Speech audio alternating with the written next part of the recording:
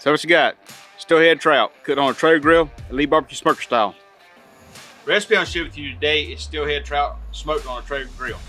I'm gonna show you how I'm gonna take this trout, we'll trim it up a little bit, the season we're gonna use, the butter mix we'll have to brush on top of it to maintain moisture, and what we're looking for doneness. So let's get in the kitchen, let's start prepping so we can start cooking.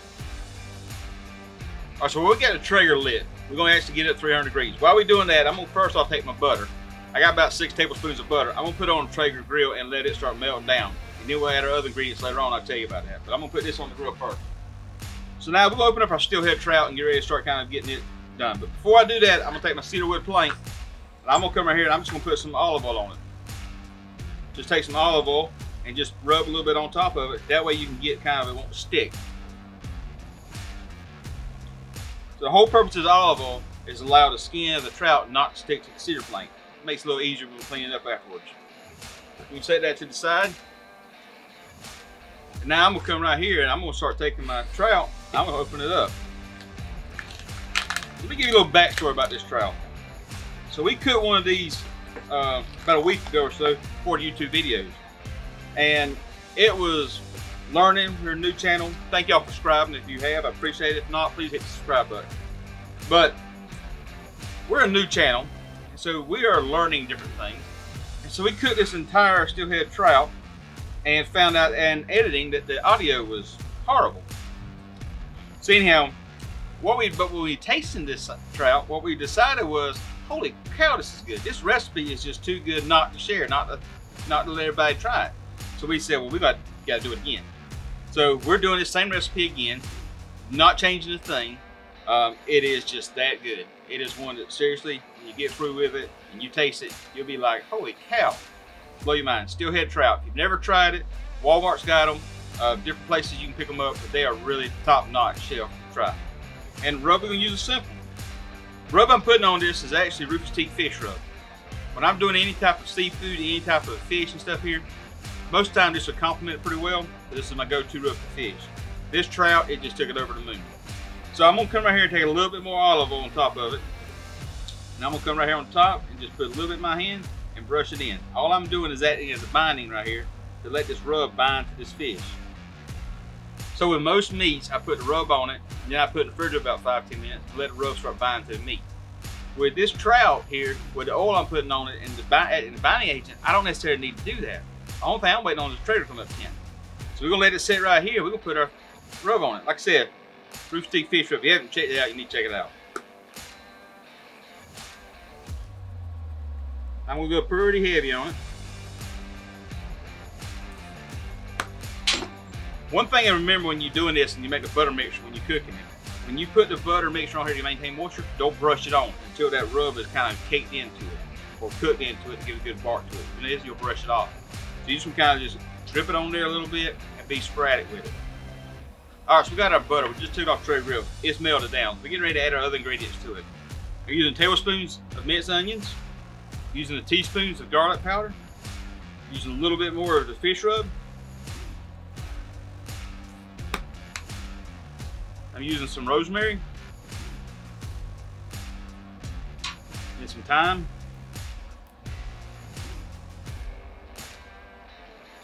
Take the little brush, I'm kind of brush that in.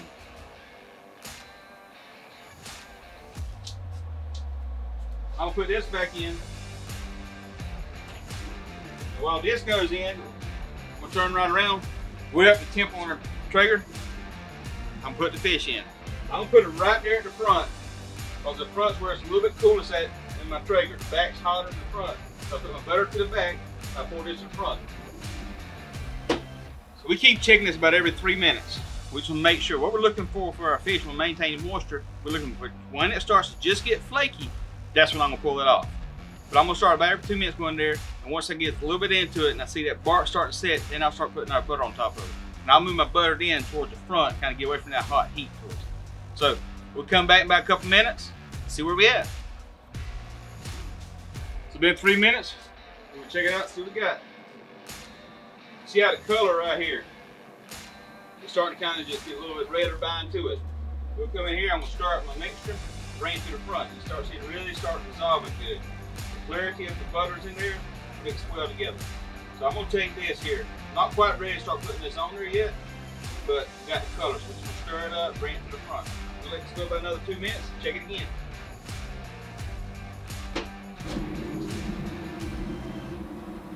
Again, our butter mixture is looking really well.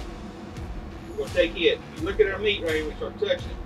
It's starting to bind a little bit. You see a little bit of it where it's not quite sticky, so I'm gonna come across top of it like this.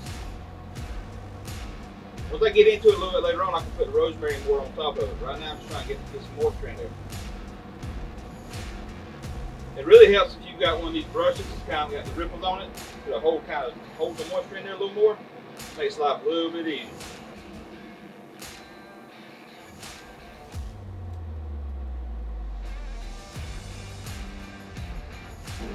I'm going to focus kind of on the tail end down there where it's a little bit thinner at. But I know I don't want that to get dry.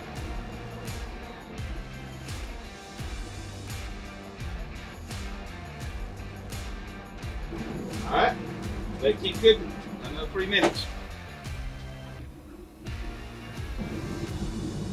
With 112, 102 there, the thick part's good. We're going to start adding some more butter to it. So I'm going to come across the top of it. Now my rub, I'm not brushing the rub off. See that? Come right here, now I'm going to add a little bit right on top of it. Still pat it, don't drag it. You ain't trying to scrape paint off of it. Kind of keep going up and down.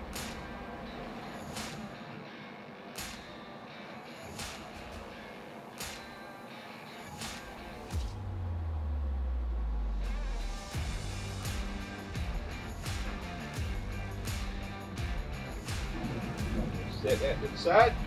Go back a few minutes, check it again.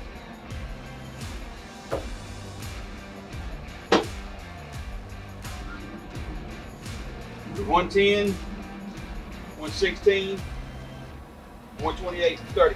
This end at the bottom, because it don't have quite as much meat on it, it's going to tend to be a little bit overcooked more than the other parts. So that's fine. We know what we're getting into. Just focus really on the heart of it. I'm going to take this right here, and I'm just kind of start to put a little bit on top of it.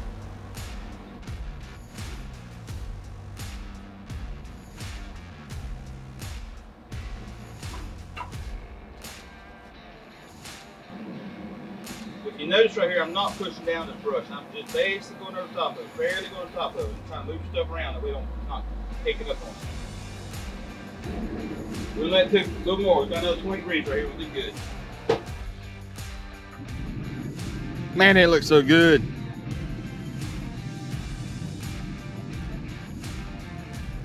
$140 there, 140 there. Right here in the dead center with a little bit lower. 150 here. So go by temperature is a good thing, but really the true test that I always go with a fish is I don't see how flaky she is. See on the edge right here, she's getting kind of flaky. When I put my fork into it and I can leave my fork marks, that's what I'm looking for right there.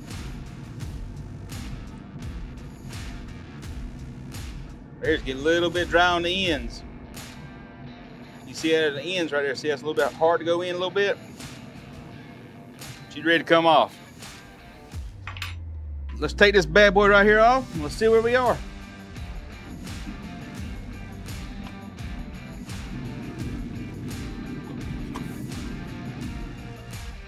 Well, we're gonna let it rest a few minutes, and we're gonna slice this bad boy up, and we're gonna taste it, and it's gonna be amazing. So stick around, be back in just a few minutes. So what you got? Steelhead trout, cooked on a tray grill, Lee barbecue smoker style. So as you saw, we took the trout, we took it out of the packaging, and we seasoned with Rufus Teague fish rub, and then we put it on a tray grill at 300 degrees. Every 5 minutes or so, we come in here and start checking temperature, and start putting our butter mixture on top of it, and kind of get that, make sure we maintain that moisture. When the fish got to the temperature we're looking for, the texture we're looking for, we then took all of our butter, had a little bit of chard in it from the charcoal pellets, and poured it over top of this trout. Therefore, it's got an easy, even more deep flavor to it. So we get ready to slice this bad boy up and see what she tastes like. We can go right down the middle right here. We'll slice this little piece out right here. The oil on the cedar really helps keep the fish from sticking. Take the knife, pull it. See the good color in there? Got a little moisture in there. That sucker right there is gonna be good. Take this sucker right here on this cutting board, let's taste it.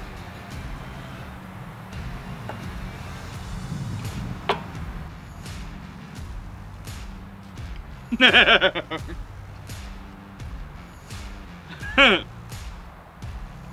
why we made this recipe again. That is unbelievable. That is awesome. All jokes aside, all seriousness, this recipe, if you've never had it, if you've never cooked steelhead trout, cook this one. If you want to take this recipe and take your fish and carry it over the top, try this recipe. You will not be sorry. You will not be disappointed. I promise you. You'll share this with everybody, or you won't share it with nobody because it's that good. I don't want to quit eating it.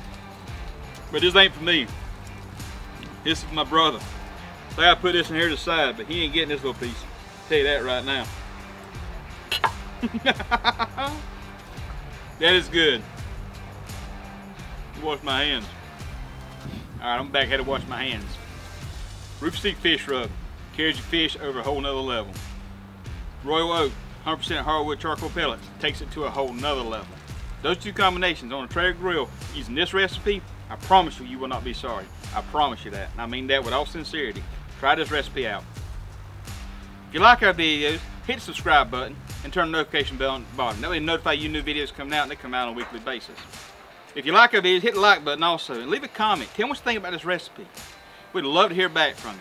Don't forget to follow us on social medias, Facebook, Instagram, Twitter, and TikTok. Got new videos posted on there. Our videos post on YouTube every week, so we greatly appreciate you watching our videos and sharing this information. It helps us grow this channel. We're a new channel. With that being said, we're going to say the blessing, and I'm going to give this to my brother for them to eat it. But before we do that, we're going to let Dolly try it. Dolly, are you ready? Are you ready? Oh, I think you're ready. You already had this one time. You want to try it again? Was it good? Is it that good, girl? She's missing it. Must be that good. She does this on purpose. Come on, one more. Dolly, you want to try it? Well, Dolly liked it. I reckon y'all will too. Well, we're going to say the blessing so we can get this to my brother for him to eat. So let's say the blessing. Lord, bless food by receiving. Just now I pray. Amen. Thank y'all for watching. See you next week.